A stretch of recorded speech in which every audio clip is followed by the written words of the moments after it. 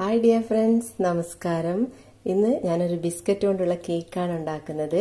അപ്പം നമ്മുടെ വീട്ടിൽ എന്തായാലും കുറേ ബാക്കി വന്ന ബിസ്ക്കറ്റൊക്കെ ഉണ്ടാവുമല്ലോ. നമ്മളത് പൊട്ടിപ്പോയതൊന്നും കുട്ടികൾ കഴിക്കൂല, അത് കളയുക ചെയ്യുക. അപ്പം അത് വെച്ച് നമുക്കൊരു കേക്ക് ഉണ്ടാക്കിയാലോ. അപ്പം അങ്ങനെയുള്ളതാ കുറച്ച് ബിസ്ക്കറ്റ് ഞാൻ എടുത്തിട്ടുണ്ട്.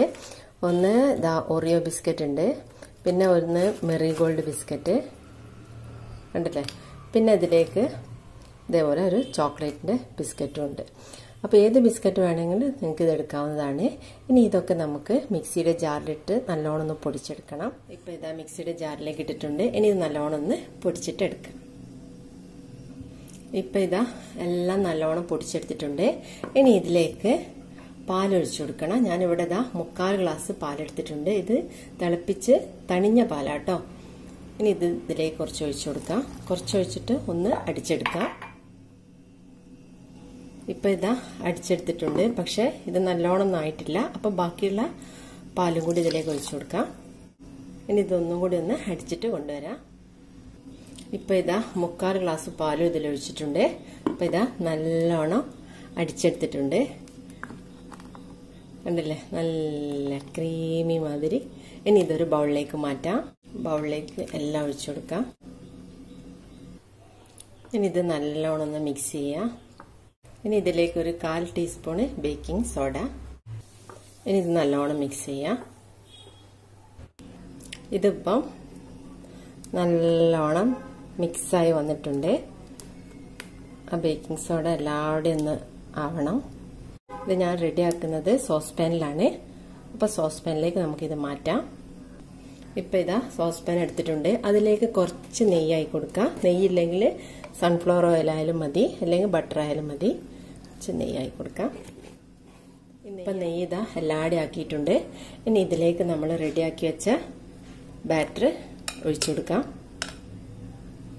കംപ്ലീറ്റ് ഇതിലേക്ക് ആക്കി കൊടുക്കാം.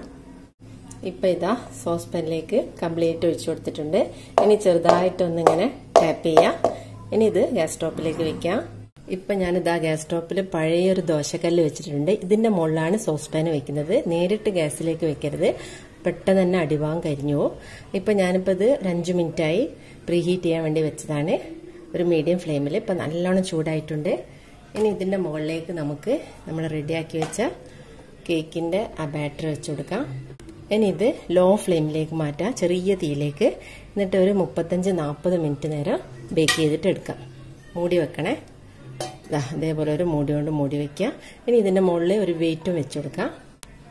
ഇതിന്റെ മുകളിൽ ഇഞ്ചിയും വെളുത്തുള്ളിയൊക്കെ ചതക്കുന്ന ഒരു കല്ല് ഞാൻ വെച്ച് കൊടുത്തിട്ടുണ്ട്. എന്തായാലും മതി, ഇതിന്റെ മുകളിൽ ഒരു വെയിറ്റ് നിൽക്കണമെന്നേ ഉള്ളൂ. ഇനി ഇത് തീ കുറച്ചിട്ട് ലോ ഫ്ലെയിമിൽ 35-40 മിനിറ്റ് നല്ലോണം വെന്ത് വരട്ടെ. ഇപ്പം 40 മിനിറ്റായി. നമുക്കൊന്ന് തുറന്നു നോക്കാം എന്താ സ്ഥിതി നോക്കാം. കേക്ക് നല്ല റെഡി ആയിട്ടുണ്ട്. ഇത് ഫ്ലെയിം ഓഫ് ചെയ്യാണ്. ഇനി ഇത് തണിയാൻ വേണ്ടിയിട്ട് മാറ്റി വയ്ക്കും. ഇപ്പം നമ്മുടെ കേക്കൊക്കെ നല്ലോണം തണിഞ്ഞു വന്നിട്ടുണ്ട്. ഇനി ഇത് നമുക്ക് വേറൊരു പ്ലേറ്റിലേക്ക് മാറ്റാം. ഇതാ നമ്മുടെ ബിസ്ക്കറ്റ് കൊണ്ടുള്ള കേക്ക് ഇവിടെ റെഡി ആയിട്ടുണ്ട്. അല്ലേ, നല്ല പഞ്ഞി പോലെയുള്ള കേക്കാണ്. ഇനി ഇതിന്റെ മുകളിലേക്കുള്ള ഒരു ക്രീം നമുക്ക് റെഡിയാക്കാം. ഇപ്പം ഇതാ പാൻ എടുത്തിട്ടുണ്ട്. ഇതിലേക്ക് 2 സ്പൂണ് മൈദ ഇട്ട് കൊടുക്കാം. ഇനി ഇതിലേക്ക് 1 സ്പൂണ് കൊക്കോ പൗഡർ. ഇനി ഇതിലേക്ക് 3 സ്പൂണ് പഞ്ചസാര ഇട്ട് കൊടുക്കാം. പഞ്ചസാരക്ക് അങ്ങനെ കണക്കൊന്നുമില്ല, മധുരം കൂടുതൽ വേണമെങ്കിൽ കൂടുതലും ചേർത്ത് കൊടുക്കാം. ഇനി ഇതിലേക്ക് ഒരു പിഞ്ച് ഉപ്പ് ഇട്ട് കൊടുക്കാം.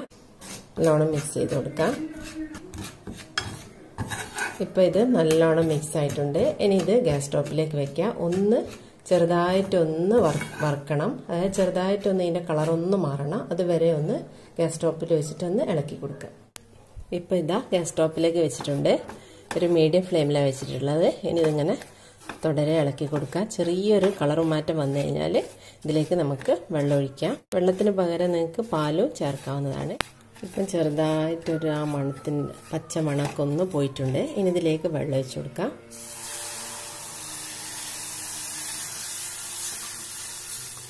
ഇത് ചെറിയ തീയിലേക്ക് മാറ്റാം.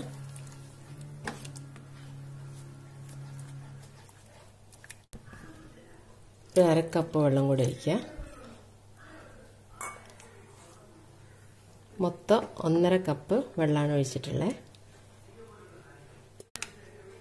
അപ്പം നിങ്ങളുടെ കയ്യിൽ കൊക്കോ പൗഡർ ഇല്ലെങ്കിൽ നമ്മൾ ബിസ്ക്കറ്റ് പൊടിച്ചല്ലോ, അതിൽ നിന്ന് കുറച്ചെടുത്ത് മാറ്റി വെച്ചാൽ മതി. ഒരു 1/4 കപ്പ് ബിസ്ക്കറ്റ് പൊടിച്ചത് മാറ്റി വെച്ചിട്ട് ഇതിൽ ചേർത്ത് കൊടുത്താൽ മതി. കൊക്കോ പൗഡറിന് പകരമായിട്ട് കുറുകി വരട്ടെ. ഇപ്പം നമ്മുടെ ക്രീം കണ്ടില്ലേ, നല്ല കുറുകി വരുന്ന ഒരു ഗ്ലേസിംഗ് ഒക്കെ കിട്ടാൻ വേണ്ടിയിട്ട് കുറച്ച് നെയ്യ് ആക്കി കൊടുക്കുക. 1 സ്പൂൺ നെയ്യ് ഇതിലേക്ക് ആക്കി കൊടുക്കുക. നല്ലൊരു ഗ്ലേസിംഗ് ഉണ്ടാവും ഈ ഒരു ക്രീമിന്.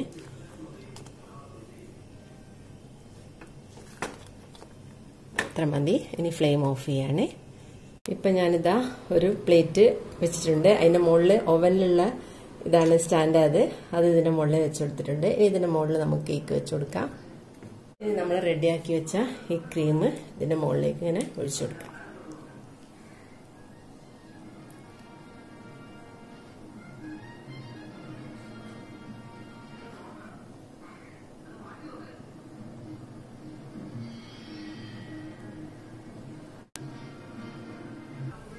ഇപ്പം കണ്ടല്ലോ, ഞാൻ ക്രീമൊക്കെ ഇതിൻ്റെ മുകളിലേക്ക് ഒഴിച്ചു കൊടുത്തിട്ടുണ്ട്. ഇനി ഇത് കുറച്ച് നേരം അവിടെ നിൽക്കട്ടെ. ഒരു ചെറിയതായിട്ടൊന്ന് തണിഞ്ഞു വന്നു കഴിഞ്ഞാൽ നമുക്ക് പ്ലേറ്റിലേക്ക് മാറ്റാം. ഇപ്പം ഇതാ ക്രീമൊക്കെ ഒഴിച്ച് തണിഞ്ഞു വന്നിട്ടുണ്ട്. ഇനി ഇത് നമുക്ക് പ്ലേറ്റിലേക്ക് മാറ്റാം. മെല്ലെ എടുക്കാം.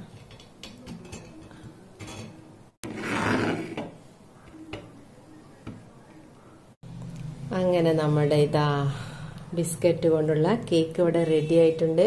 പിന്നെ വീട്ടിലൊക്കെ ഉള്ള സാധനം വെച്ചിട്ടുള്ള ക്രീമും റെഡിയാക്കിയിട്ട് അതിൻ്റെ മുകളിൽ ഒഴിച്ചു കൊടുത്തിട്ടുണ്ട്. ഇനി ഇതിൻ്റെ മുകളിൽ കുറച്ച് സിൽവർ ബോൾ, അതായത് നമ്മുടെ ഒന്ന് ഭംഗി കൂട്ടാൻ ബോൾസ് കൊണ്ടൊന്ന് ആക്കി കൊടുക്കാം. ഇനി നമുക്ക് ഈ കേക്ക് ഒന്ന് കട്ട് ചെയ്യാം.